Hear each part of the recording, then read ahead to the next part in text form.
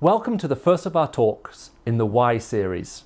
What you're about to see is a lecture which was given as part of a whole day where we've tried to take one of the questions which we feel come up again and again, that poets have speculated about, novelists have written on, we watch on the news and we experience in our lives. That's the question of suffering.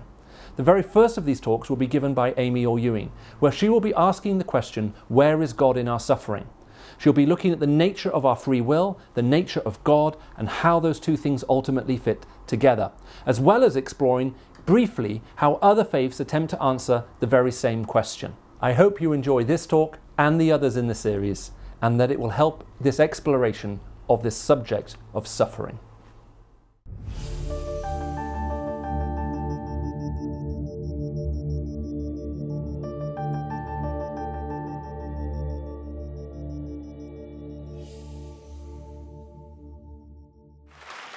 It's my privilege to begin this day talking about this awesome subject that affects all of us. In the last few years and even months alone, we in this room have heard all sorts of horror stories about the pain and suffering and evil in the world. We'll have probably followed the trial of those involved in the sexual and physical abuse of thousands of young girls in a town in the north of England. And perhaps we followed a similar story in the north of Nigeria, where Boko Haram have systematically targeted young women. We've seen pictures on our TV screens of the beheading of Western journalists and aid workers with a butcher's knife. We perhaps heard last week of the stabbing of a schoolboy on a bus filled with children, just here in London, in West Norwood. And although all of us here today in our lives will have happy experiences, joy-filled experiences, we know that evil is real, it is at large in our world. We know that out there, external to us. But perhaps we also know the darkness of the world closer to home. Many of us struggle with feelings of anxiety, disappointment, broken relationships, perhaps the struggle to process violations of our personal dignity. The darkness of the world that you and I know is real. This darkness was experienced by my friend 3 years ago, who lost her child. Her baby died. This darkness was experienced by my husband, who was abandoned as a small child by his mother. This darkness is being experienced currently by my cousin, who at 35 has just received a terminal diagnosis for cancer. The real darkness of our world and in our experience is not something that any of us should be prepared to sweep under the carpet. This question of suffering is of critical importance to life. And today, over the course of this day, we're all going to be bringing different experiences of pain, disappointment, even suffering to the table. And as the day progresses, as a team, we want to keep that practical, visceral reality in mind and not to avoid it. Now, often when people think about people of faith in our culture, we understand and see people of faith as people who sort of embrace fantasy. Faith is seen as a kind of embracing of unreality that might help you get through the pain of life. Perhaps faith is seen as a kind of drug that lifts you out of the pain for a while, or a kind of comfort blanket that's a bit like a hallucinogenic that we wrap around ourselves to live in a fantasy world. But the Bible does not describe a fantasy delusional world. The Bible describes a world in which there is joy and love, but also a world in which terrible and sad things happen to ordinary people. I have 3 kids, so I like this story. The story is told of a little girl who was 6 years old, and she was doing a project on birth at school. And she came home to her mother and she said, "Mummy, how did I come to be born?"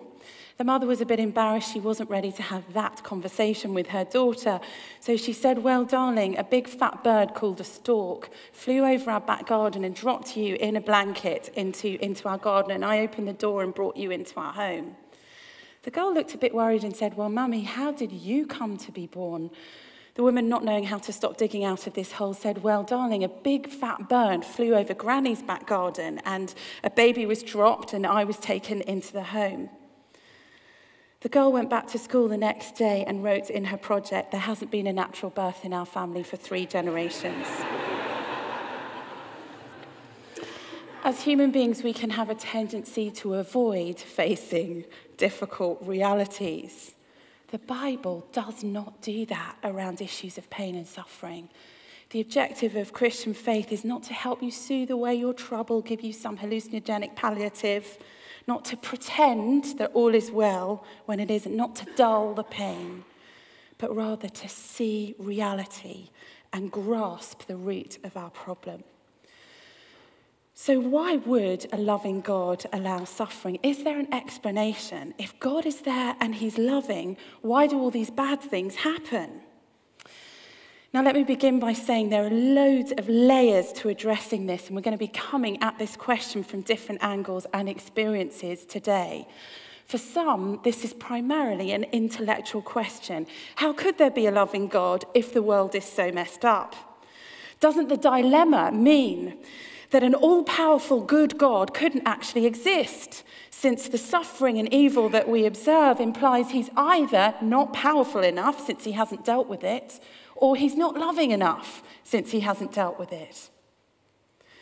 But for some of us, it's not primarily an intellectual question, it's a personal question. Given what I have experienced, given what my friends or family have experienced, or what I'm going through right now, where is God? And this talk is just going to be a beginning to answer that question. But I want to start by saying and suggesting that it isn't only Christian faith that needs to answer this. Every point of view, every worldview needs to respond to why and how there is suffering in the world.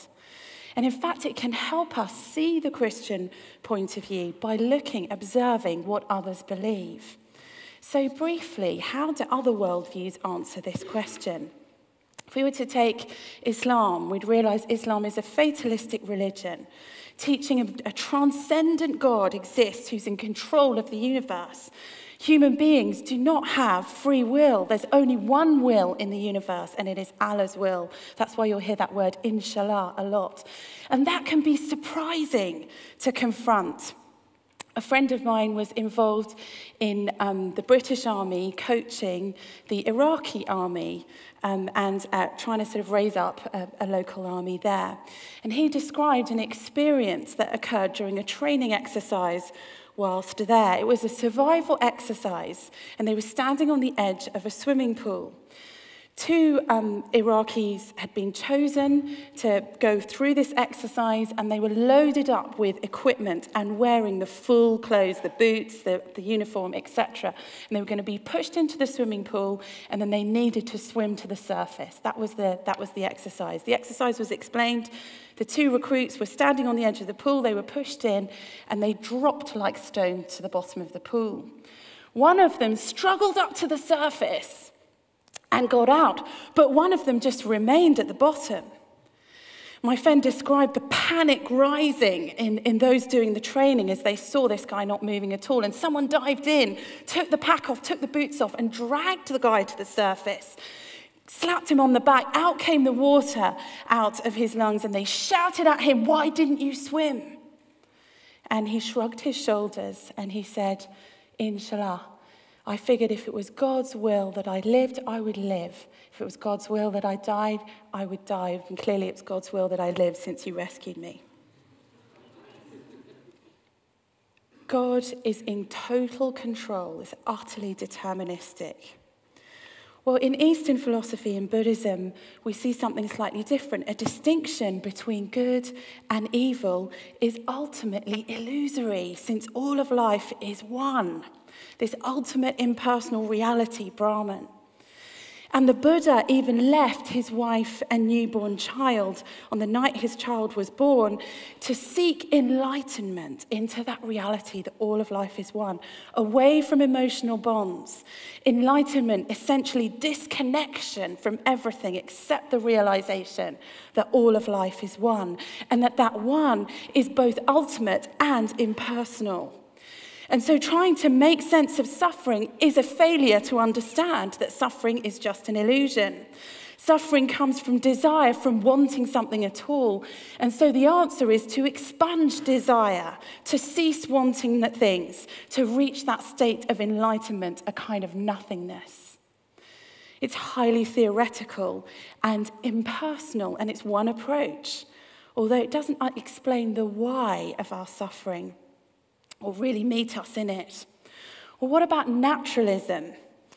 Atheists have often argued that if God was real, he wouldn't allow suffering. Suffering is real, therefore God isn't there.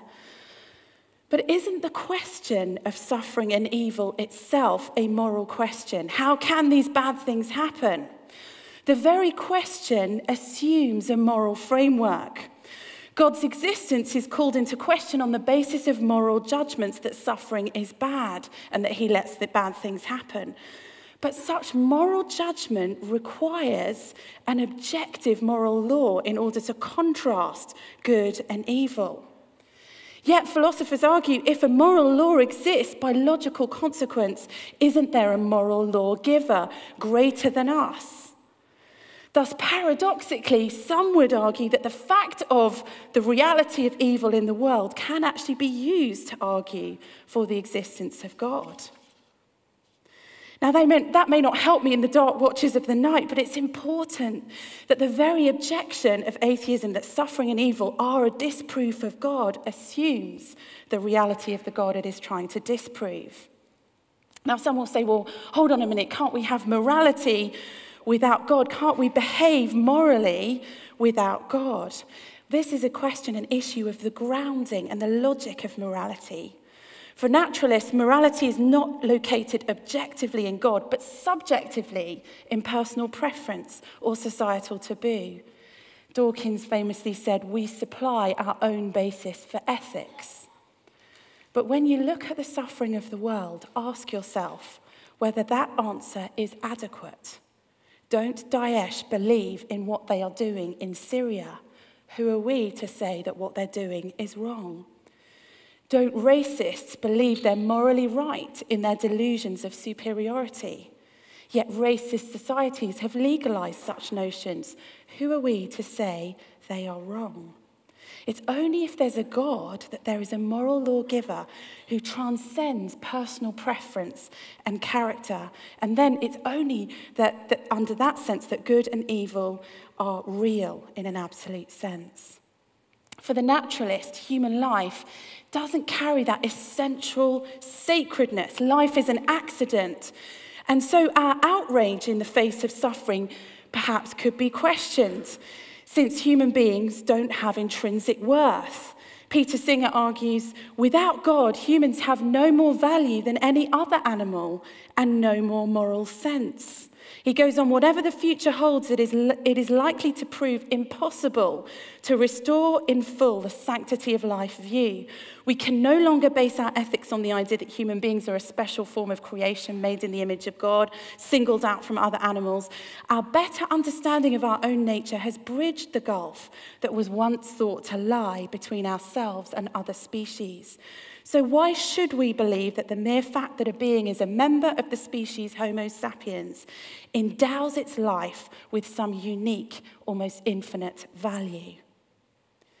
Does human life have value? Can you stand in the gates of Auschwitz and shrug in the same way that you might in the doorway of an abattoir?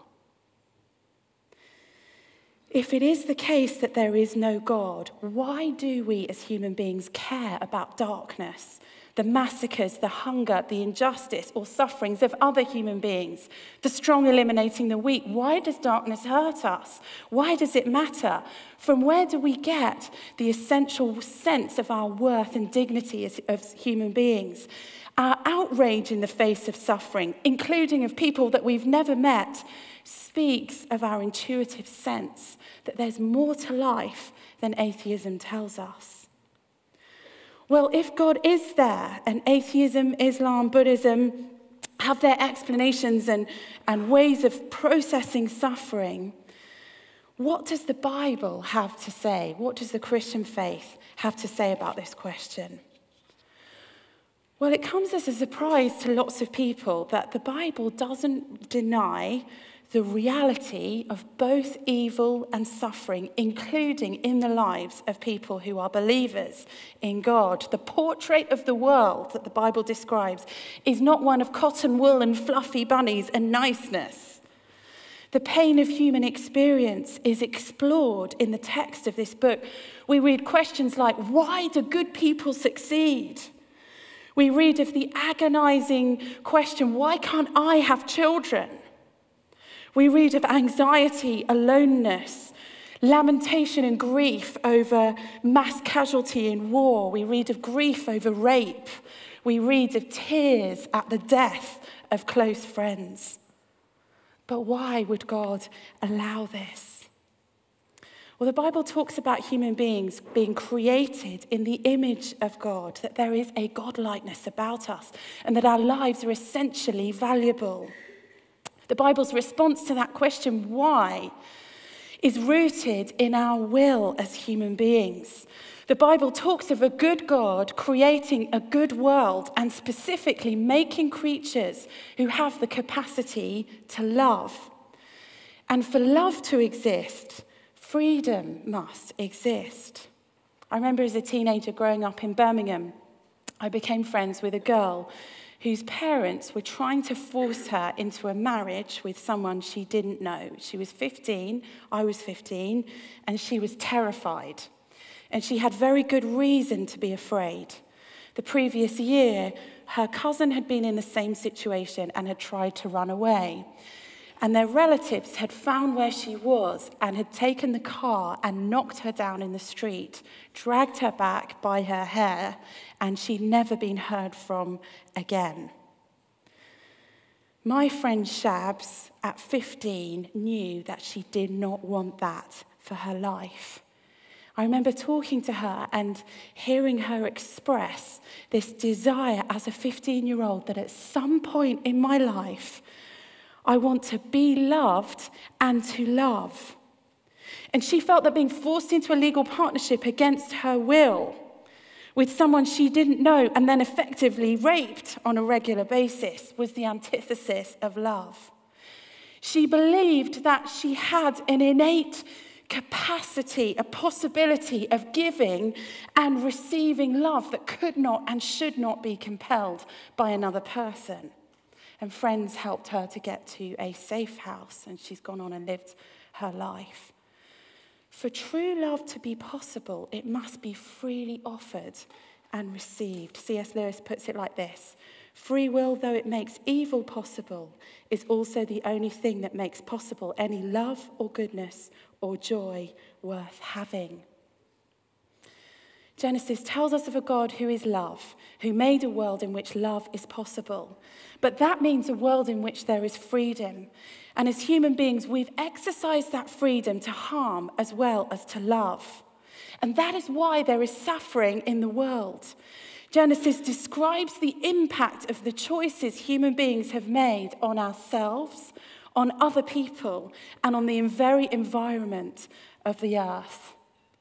But the Bible doesn't just address the question of why bad things happen. There's a deeper kind of answer in Christian faith, and specifically in the person of Jesus.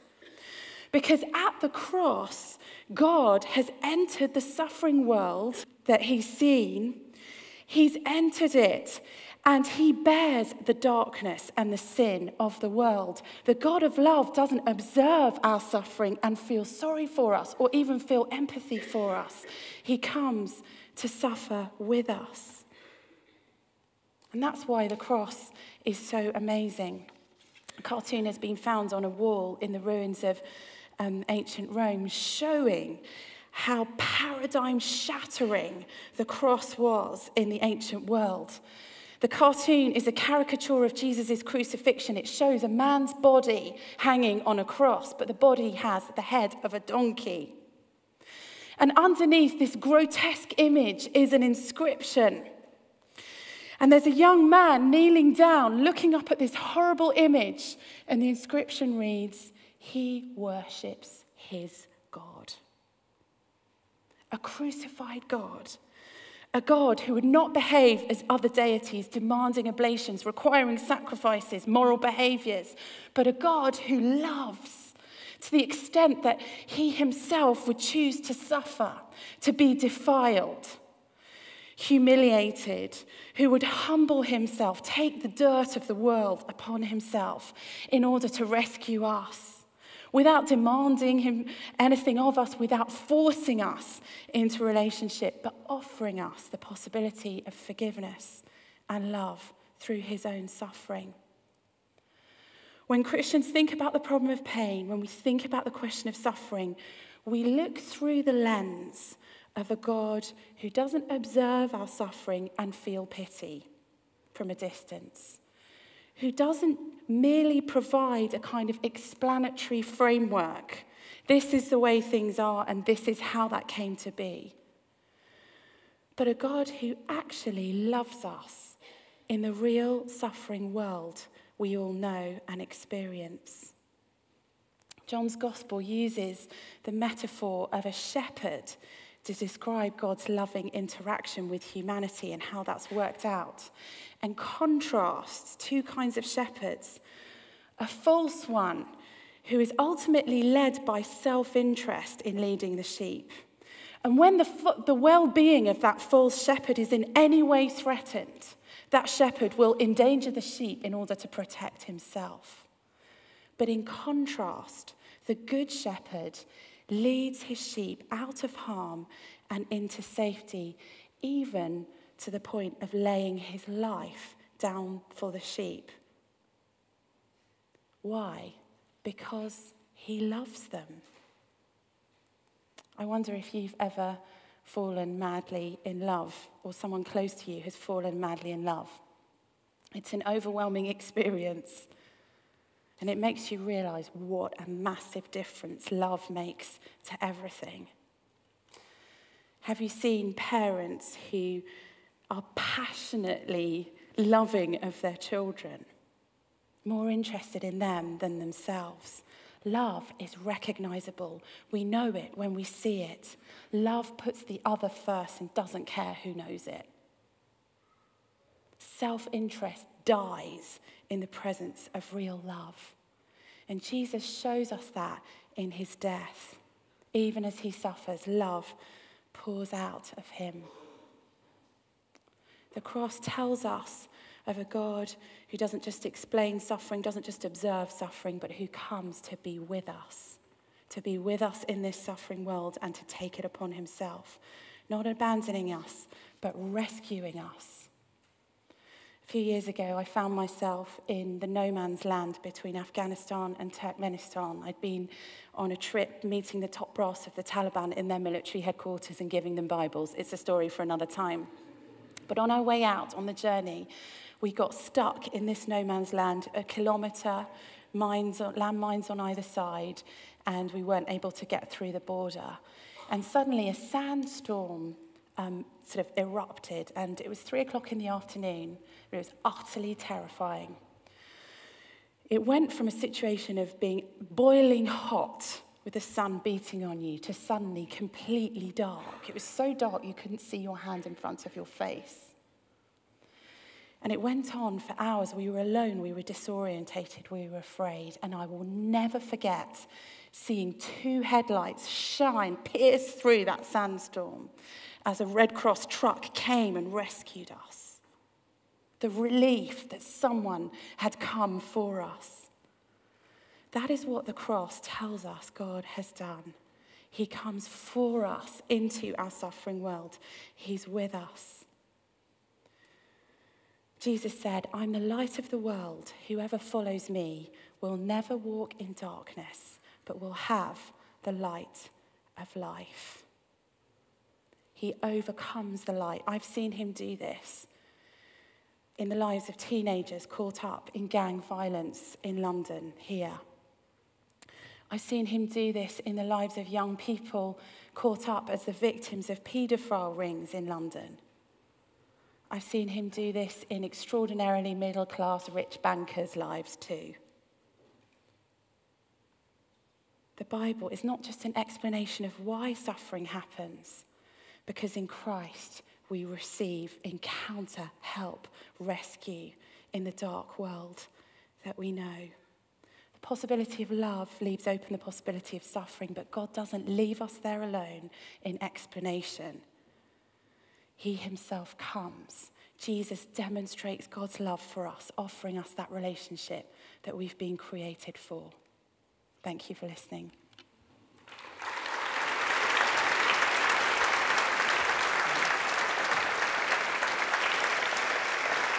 Fantastic. Thank you. Thank you so much, Amy. We're going to dive straight into some questions, and thanks to you all for making my job easy by sending in so many good questions. So we're going to jump straight to the top vote getter on Pigeonhole, and that is, why is it that God sometimes intervenes to end suffering and other times he does not? I think that question is brilliant. That's a question I've asked a lot myself. If the argument that I'm making to you is that the reason that there's evil and suffering in the world is about our free will, how comes God sometimes appears to override that or mess with the system but doesn't do it kind of universally? And I think for Christians, the answer to that question is rooted in Jesus' teaching about the kingdom of God. Jesus taught that in him, as he entered history, the kingdom of God had arrived on earth. But he also spoke about God's kingdom as something future. One of the things I didn't have time to touch on was that the Bible looks at suffering through the lens of the past explanation, but also through the lens of the future.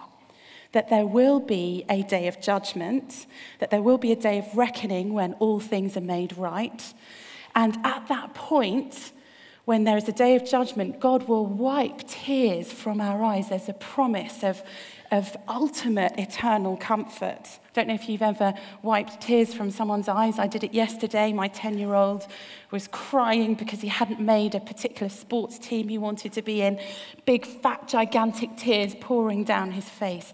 It's amazingly intimate to be there to do that as you embrace someone. That's the promise of what God will do for us at the end. But we live in this tension, which theologians called the now and the not yet. Jesus' kingdom has come, but it is also coming. So where we see miracles, where we see divine salvations and interventions that deliver us or rescue us in some way, those are the future, that promise, that reality of eternity where all is well, breaking into the present. Now, how and why that happens is mysterious. The one thing we do know, though, is that that miracle occurring is not in any way related to our performance. There's no sense in which, okay, well, here's a really, really good Christian, and they're suffering, so because they've been extra good, or the people who prayed for them really, really prayed hard, they're going to be healed. But here's a slightly less good Christian, they're not going to be healed. It's absolutely not related to performance, but a miracle is a sign of that future reality breaking in that we're not in control of. It's a message from God to show us that this is true and real, not a badge of, well done you, you've performed well, you've got a miracle. So that's how I would understand it. It's in this tension of the past and the future, the now and the not yet. Great, thank you. The second one, it's somewhat related to that. I have it both on a card and on Pigeonhole, and well done voting so much. I can't keep up with where we are. But the next one, which is it was the third or fourth one on Pigeonhole, also on the card, is if I'm suffering, does Christianity say it is my fault? Probably a question every one of us has asked at some point. Yeah. I think that's deeply related to that question, why me? Why is this happening to me? I think probably all of us who've been through any kind of painful experience. I went through a number of miscarriages before having my children. And I remember asking that question consistently, why me? Is there something specifically wrong with what I've done?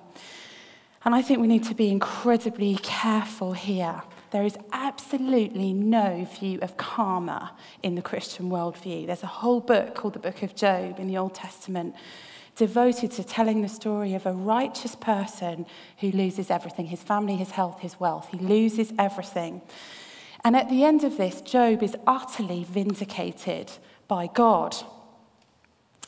In contrast, you look at an Eastern view of karma. You may remember the England football manager Glenn Hoddle, who spoke about reincarnation, the idea of reincarnation. He said, you and I have been physically given 2 hands and 2 legs and half-decent brains. Some people are not born like that for a reason. The karma is working from another lifetime. In other words, if you're suffering, you deserve it.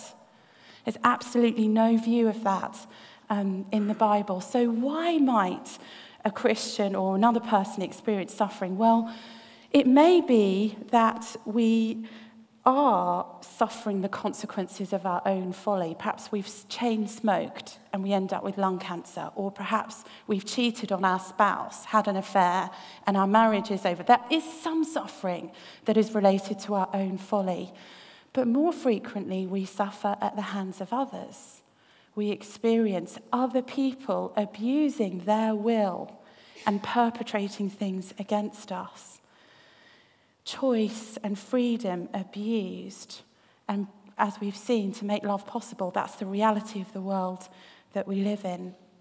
The Bible also talks about righteous people suffering for causes, either being persecuted in some way or suffering in the cause of justice. So we may never understand why. What we are promised is that coming to Jesus is not a ticket out of the suffering world. There's no sense of become a Christian, you'll be healthy, you'll be wealthy, you'll be middle class, you'll have a job, everything will go well with you. The greatest saints in Scripture suffer. So we wrestle with it. We don't draw the conclusion that this is karma. We remember that God is with us in our suffering in Jesus. Great. Currently, second place. How can we tell the young minds today who suffer from depression, self-harming, and suicide that God is with them everywhere they go? Again, that's a question that really touches me in the work that I do, often working with young people and young adults. I think in the last 5 years, it is observable the epidemic levels of anxiety disorders and that absolutely deep sense that all is not well, whether that's diagnosed as depression or some kind of other outworking, perhaps self-harm. And it's related to a lot of things. I saw a study recently published in the Huffington Post talking about 80% of women in London having received unwanted sexual harassment on transport in London. 80%, and beginning from as young as 12. So the world that we're living in is a difficult place to be a young person. I think the encouragement I would want to offer is, number one, God's love for you is not related to your performance. And often I think what people hear in the church is another message: do this, do that, and all will be well with you. Achieve this moral standard and God might be happy with you. The foundation of the gospel, because of who Jesus is and what he did at the cross, is you are loved. The second foundation is that suffering is a normative experience. So if you're thinking, I've got an anxiety disorder, I'm depressed, there's something wrong with me, and there's something totally different about me from everyone in the Bible or everyone in church, that's a category mistake. Jesus meets us in the real world where we are. So to encourage a young person that, not to make their experience small, but to say, we recognize that experience, we understand, we care that you feel like that. And then I think thirdly, to practically, as well as with words, but practically to demonstrate love and empathy, encouragement, consistent relationship, perhaps even therapy of some kind to help. Just one more question for now. This one's a little further down, 12 votes, but I've found your response to this question before really helpful. So a nice easy one to end with, Amy. Why did God tell the Jews to cause so much suffering for the Canaanites? Thank you, Vince. I think I've got 1 minute to do that one in. I think this is a really important question. It may be something we come back to in the panel. When we read the Bible, how do we understand acts of violence, particularly in the Old Testament, that God has told people to mete out? And I would usually give 4 headings. We may not give them all, just to give you a framework to think through this question. The first heading would be the concept, the idea of justice, of judgment. When we read the Bible, we don't see a dichotomy between justice and love. Often we think of those as opposite categories. If God loves people, he's not going to judge them. If you've ever stood alongside a victim of something horrific, some horrendous act of violence, I mean, I could imagine right now, reimagine the conversation I had with that 16-year-old girl who described how her own father had sold her into a paedophile ring of his own friends. And once she got to 16, the age of consent, they just totally discarded her. When you hear someone describe that kind of experience, does love say, oh, well, it doesn't matter what those men did, what that guy did, let's forget about it, just put it out of your mind and get on with your life? No. Love cries out for justice and for judgment to occur. And where we see acts of violence that God has commanded in the Old Testament, it comes theologically under that heading that great evil has been perpetrated against whole generations, and there are hundreds of years that have gone past. Time for a nation to repent. But at some point, judgment is going to come. And in the Old Testament, one of the means of God's judgment is war. The second would be to say that we need to really take care with language and time, context. Often people think, well, this is some kind of justification for other acts of violence. This occurs within a very limited time frame, within a very specific historical context. And also that the language used is intentionally hyperbolic. And when we read it in translation, we read it generations later, we think, what on earth is going on? He utterly destroyed all who breathed. What on earth does that mean? Well, that phraseology, that terminology is rhetorical, and it was recognized as such by people who read it. I could give you an example of, again, from my kids. They're amazing tennis players, and they play as a team over the summer, and I sometimes have to take them around with other people's children. And they may go somewhere else to a tennis club and obliterate the opposition. And I have to say to them before we get out of the car, I don't want to see any Rafa, yeah, you know, when you've won the match, or get down on your knees going like this, lying down like Rafa when he's won Wimbledon. That's inappropriate. The 9-year-old on the other side of the net might be crying. I tell you what, when we get back in the car, you're allowed to shout, scream, wave, you know, rejoice as much as you want, but on court, you're just going to shake hands. So we drive away. And one of them, they erupt into victorious shouting, and one of them says, "We slaughtered them." And the other one says, "I'm over the moon." Now, when I hear that as the mum driving the car, trying not to laugh, do I think that they literally with knives slaughtered the other 9-year-olds and there's blood on the tennis court? No. Do I think that they think they've jumped over the moon in joy? No. It's a rhetorical device. When Joshua says he utterly destroyed all who breathed, it goes on to say, well, you know, those who remain and survive, let's think about how intermarriage works. We need to be careful culturally here. So clearly, rhetoric has been used there.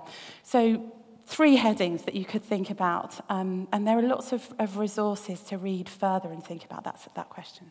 Great. What a great start to the day. Let's thank Amy.